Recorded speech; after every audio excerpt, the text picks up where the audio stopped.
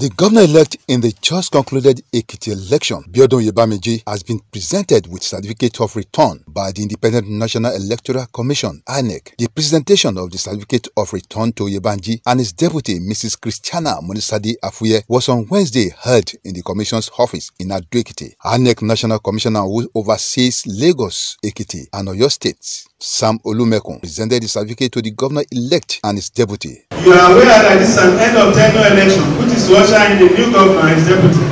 16 political parties contested the elections in the state, out of which the All Progressive Congress, APC candidate, scored a total of 187,057 votes. This is the highest number of votes in the election. The party only had a mandatory spread in all the 16 local government areas of the state. I therefore wish to encourage the governor-elect and his deputy governor-elect to be magnanimous in their victory.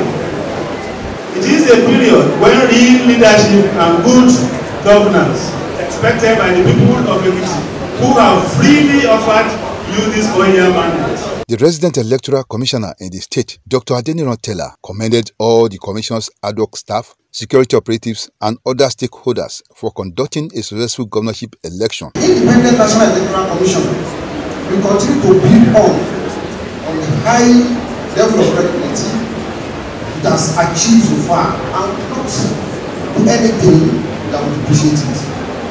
I therefore urge all stakeholders to continue to cooperate with INEC in all efforts towards consolidating and deepening the country democratization process. Expressing his gratitude to Ekiti people for giving him their mandate, the governor-elect Biodun Abayomi assured them of good governance with effect from October 16, 2022. It's not about us, it's about God works infiltrate in our lives, and we bless God for this.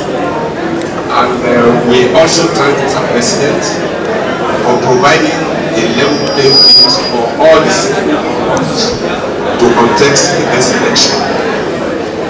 The INEC National Commissioner, I cannot agree with you less that Beavers is a game changer. Oyebanji of ruling All Progressives Congress (APC) scored 187 votes to defeat other candidates. We pray that with this new government is going to bring in a lot of innovations in governance.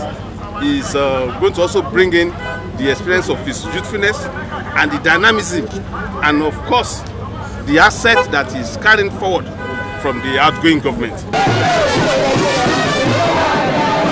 Kayode Adegbile, Puff TV News, Ekiti. People of the Fountain.